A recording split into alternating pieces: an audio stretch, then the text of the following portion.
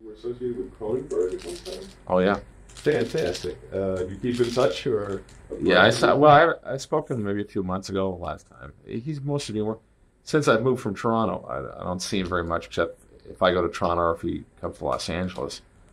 You know, we'll sort of say hello. I did his first films, actually.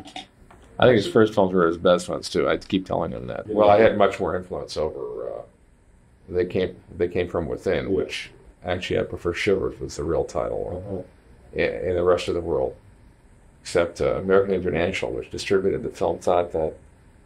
Well, I think they had some exorcism was very hot at that time. Right. You know, movies of possessed people, and I think they wanted to imply. Have you seen the film? They came from that. That's his best movie by far. So there is a possession of sorts, but it's a physical possession. It's not a devil possession. Right. Really, all his other films have been offshoots of that particular conceptual, approach, and that said it all. And it cost $167,000 or something, and it has a real force to it. Mm-hmm.